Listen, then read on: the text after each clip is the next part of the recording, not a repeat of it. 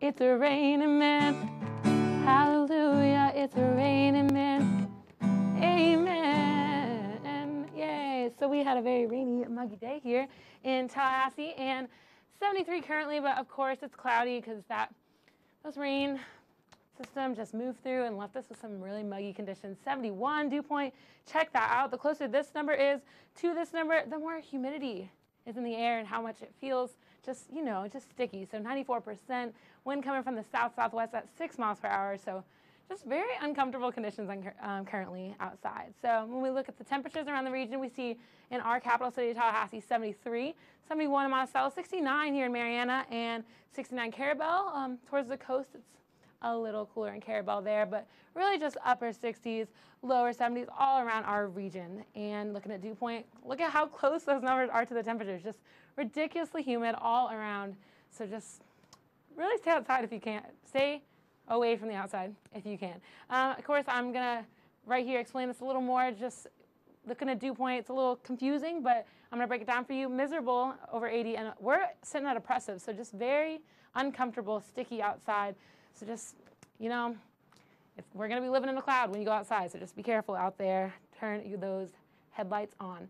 And again, looking at that imagery, local radar, you can see those showers moving through. They are associated with the system, but they're really just like the party before the system, moves through. So it's going to get worse instead of better, unfortunately, in the next couple of days. Again, looking at a larger look at our satellite radar, you can see the clouds, and you can even see the system moving through. You see these red and yellow. That's all the system coming our way. That front, you can just see it making its way. And these showers located in Tallahassee right now are the preface before the storm coming through in the next couple of days, kind of ruining our weekend. Just remember to pack that umbrella with you as you go out to your weekend plans. Water vapor, you can see, of course, just how wet it is outside. Just living in a cloud, it's really uncomfortable. Just take note of that before you go outside tonight. Tonight's forecast, 64. Just because that rain cooled us down a little bit, 50% chance of rain. So make sure you got that umbrella. Make sure you got those cute rain boots when you go out for your evening plans.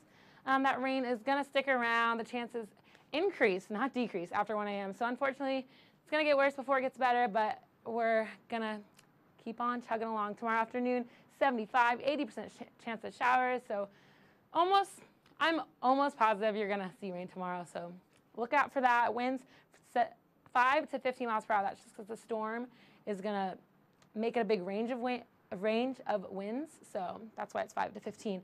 And planning your Saturday, here we go, mostly cloudy, 67 at 8 a.m. Then we're going to go eat lunch, and there's going to be storms for your lunchtime, 73. And 5 o'clock, the storms are going to persist. They're not going away, ladies and gentlemen, so just stay inside if you can.